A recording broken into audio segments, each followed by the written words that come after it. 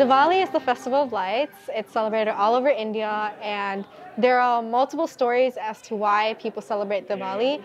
In my family, we've always celebrated Diwali as when light overcomes darkness, and we are inviting the goddess Lakshmi, the goddess of good fortune and wealth, into our house. Another reason why people celebrate Diwali is celebrating Ram's return after defeating Ravan. And so yeah, it's basically, we celebrate it every year. It's celebrated by many religions that are present in India. Hinduism, Sikhism, some Buddhists.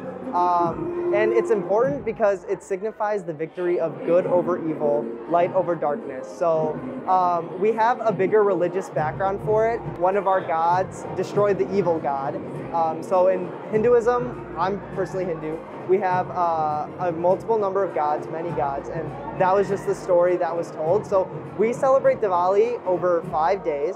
It's a special event for us to come together as an ISA to bring joy for the members, because a lot of these members aren't able to go home at the time. So if we're able to bring the celebration here and show them a Diwali night with a new year. In India, it's a major celebration, probably the biggest holiday in India for the year. It is the Indian New Year, and we hope that they can take forth, if they aren't educated in Hinduism, we hope that they take away the theme of good over evil and light over darkness.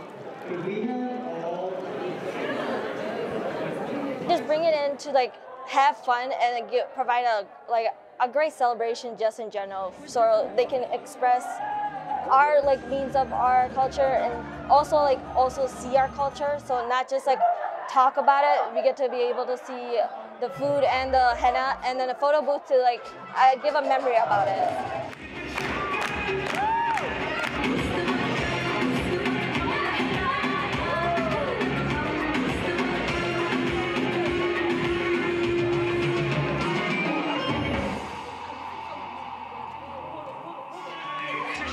So I'm actually one of the choreographers. I have another co-choreographer, Rima Patel.